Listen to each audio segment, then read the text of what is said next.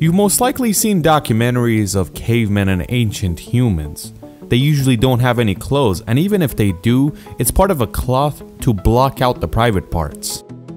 It doesn't even cover them, let alone warm them up. In the year 1913, a British archaeologist by the name of Flinders Petrie was examining a site in Tarkhan, Egypt, and after many months, they found an ancient tomb, and they start digging away. It took a very long time for them to dig up the tomb since they had to be extremely careful not to damage anything, but eventually, they got to the entrance of the tomb. And after trying, they finally opened the tomb. Once they enter it, they realize that it's much different than the other tombs they found in the area because there was no body or mummified body in there. But there were a few items inside the tomb, like ancient vases, 2 wooden tools, the caps that go on the vases, but most importantly, they found an ancient piece of cloth.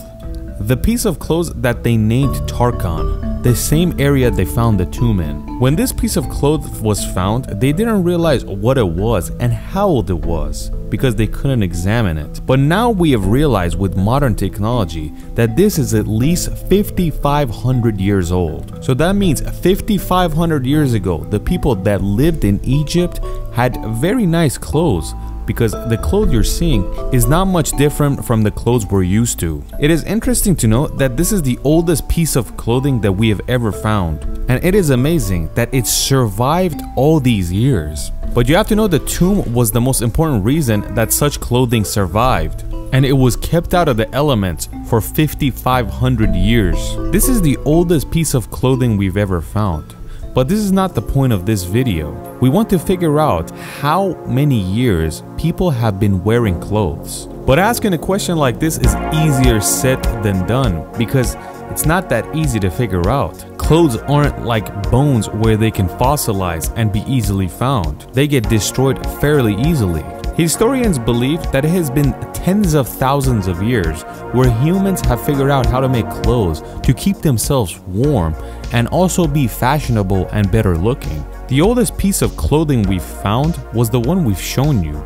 But the oldest piece of cloth is a different story. The oldest piece of cloth has been found in Çatalhöyük in modern-day Turkey, and it is just a piece of fabric that's about 9,000 years old. And even though it's incomplete, archaeologists believe that this piece of cloth belonged to a piece of clothing that has been ripped apart. It is true that nothing has been found older than this, but archaeologists and scientists have changed their ways to find out how ancient humans used to wear clothing. The first thing they decided to look for is needles, a very important tool to make clothing.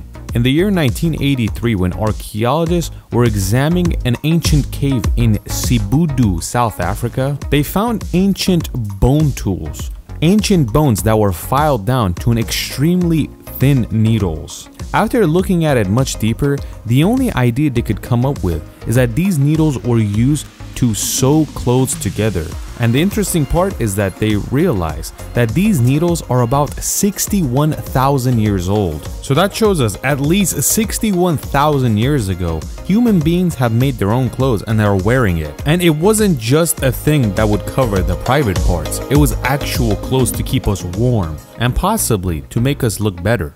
This was the archaeological found that clothes are at least 61,000 years old, but scientists think something else, and they believe that it's much older than 61,000 years old, and the main reason is body lice. If you've seen our video about lice, you know that body louse and head louse is completely different, and either one does not like the other one's environment, so a head louse does not go on the body and the body doesn't go on the head. So when there is body lice, there has to be clothes as well, because a body lice does not live on your skin, it actually lives on your clothes. And whenever it feels hungry, it hops on the skin, starts eating blood, and then goes back into living in the clothes again. But this is for modern humans where they don't have a lot of body hair.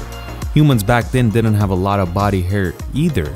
Either way, if you have a lot of hair or no hair at all on your body, body lice does not stay on your skin and it wants to live on your clothes. It has been 83,000 years since the body louse has formed into a different type of lice on our body, and that shows us that the oldest clothes is at least 83,000 years old, because the body lice basically evolved into a way to live on our bodies because we started wearing clothes. And that's why scientists don't believe the 61,000 years old theory, and they came up with their own, and they say clothes are at least 83,000 years old. But you have to know that these are the theories they have came up with right now, because maybe in the next 5 years they figure something out and realize that clothes are much older than 83,000 years. You never know, and that's why scientists never say this is 100% true and there's nothing that could change my mind. It's always a theory.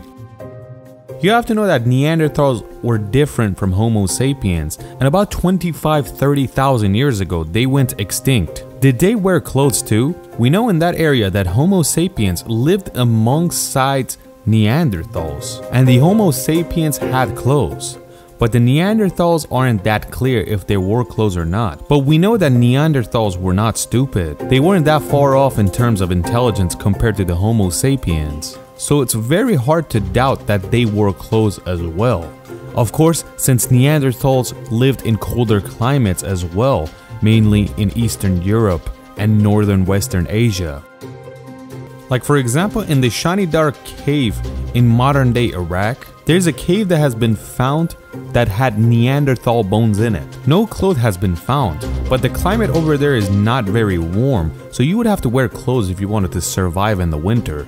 So this shows us the chances of a Neanderthal having clothes as well is highly likely. But how old is like proper clothing? Clothes like the Tarkhan cave we found in Egypt. You can say this is the oldest piece of clothing that is high quality, or should I say luxurious for that time. But only about 200 years after this, meaning around 5,300 years ago, a man named Otzi was living, an ancient human that had very proper clothing, and he lived in northern Italy close to the Alps. But one day in his life, he gets stuck in the Alps.